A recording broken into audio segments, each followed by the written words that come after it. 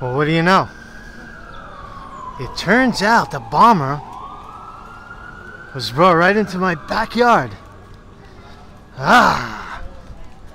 New York City. Very interesting. So where am I today? Where am I today? Today, I am... Oops, dropped my umbrella. It's raining in New York.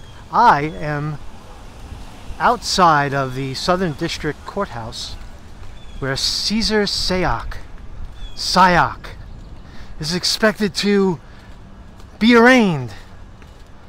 Right? The bomber, the alleged bomber, the guy who sent 15 bombs out of the back of his van to prominent Democrats like Hillary Clinton and Barack Obama. Just turns out it's in Chinatown, the back of the court.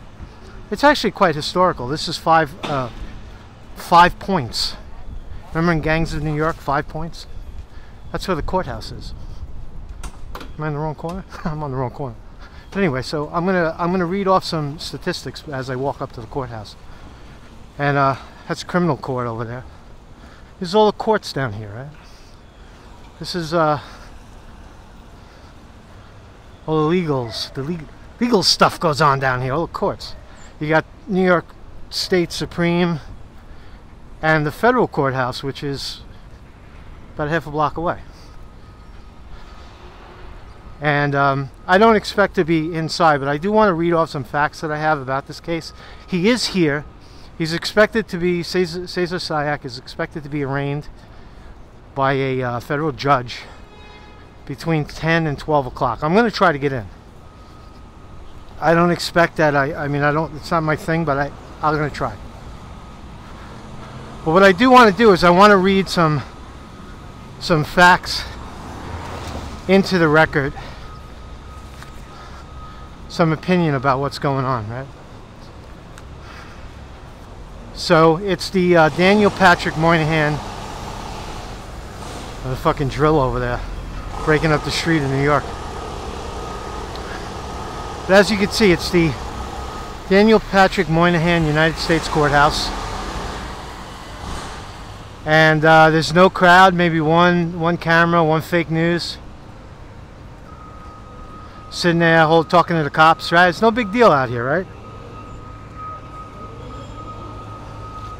No big deal, but this is the scene of the crime right here. Right? Scene of the crime. So if you got just find a dry spot. So it's gonna take a seat. I gotta get away from that. I can't compete with the guy breaking up the street. But here's the you see the side of the building. Ah, so secure, right? Tax dollars at work. Catching the bomber. Pseudo bomber. That's the line to get in over there. You see that line? I don't know if I'm allowed to film inside. I doubt it, but it's not that big of a line. I might go in. That. Just stand by. This is going to be good, right? So I want to talk about a few things, right? A few things, right? This case was moved to New York City. Why? Why'd they move it to New York City from Florida, where he's from? He lives in Florida, but they moved it to New York City. Why? Well, I'm going to tell you why. Okay? So the crime, what the prosecutors are saying is that the reason the case was moved to New York was because there was more evidence and more happened in New York than his hometown of Florida. Now that's bullshit, right? That's a bullshit story. Why did they bring him to New York? I'll tell you why, right? Because it separates him from the accused, right? It separates the accused from the witnesses, from the actual situations, people that could come forward and give testimony. It separates them. Between Florida and New York, it's 800 miles, right? So any of his witnesses would have to pay on their own dime to show up. That's one reason, right? So if you're a witness, you come at your own expense, right? And he doesn't have deep pockets. They're trying to separate him from the money, right? They're trying to separate him from the money. So any witness would come at their own expense. It's the Southern District of New York, right? This is like the most famous kangaroo court in the United States. This is where, you know, you saw James Comey drag fucking, what was her name, Martha Stewart up the stairs. You remember that? Shit happened right here. The Wiener, Anthony Weiner got wienered here. This is the frying pot right here. Right? Southern state of New York, right? So here's my thought. This will never go to trial, right? What this is a lynching. Scared shit out of this guy. He's no agent.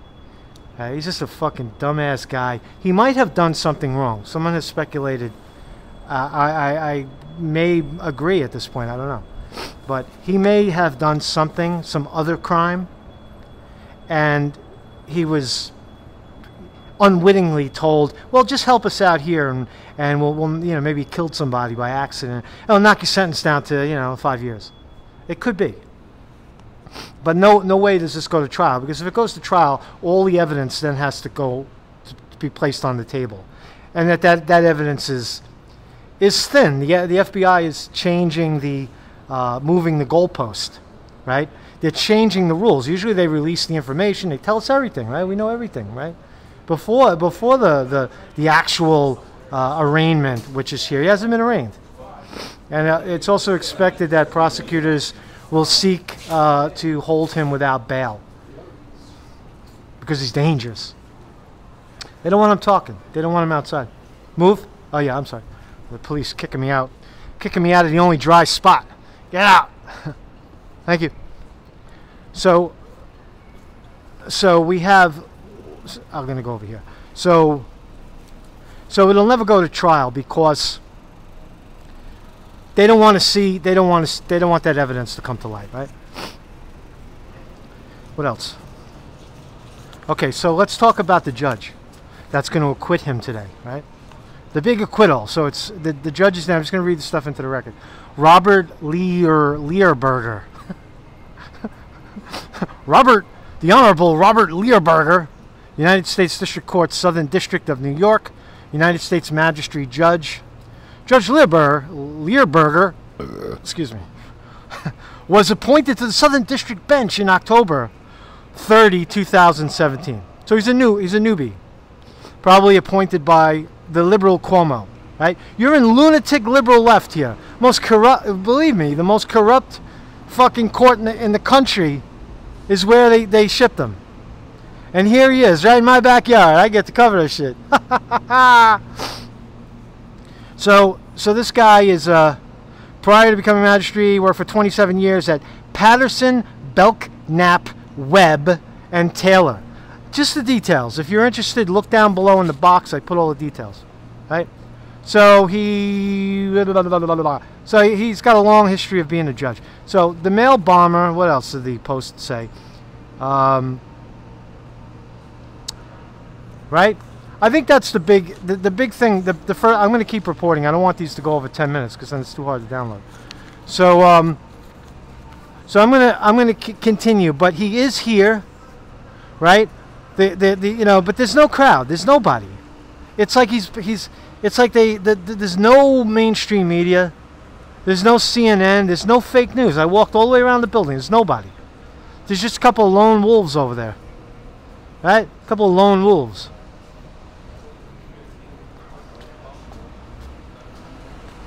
Right. That's the entrance to the joint. Right? All the barricades. Look at all the barricades. There's nobody here. Nobody gives a shit. What's going on? It's the biggest story in the country right now. A fucking guy sends fake bombs and swings an election, and there's no nothing. Nobody cares.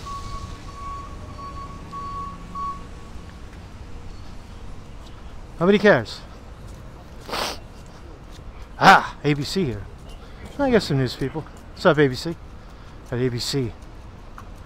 ABC on the scene. So that's really it for now. I'm just gonna.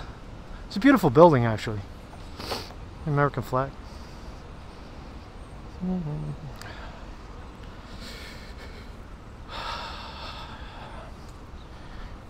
It doesn't smell right, man. It's not that this is not right. It doesn't pass the sniff test. Doesn't pass the sniff test, man. I'm on this shit, man. Fuck that. If this guy didn't do it and this guy's set up, man, there's more to come. Right? This is only the beginning. It's like deplorable. Round him up. Guy's got a sticker on his car. Fuck you. Go to jail. We'll set you up.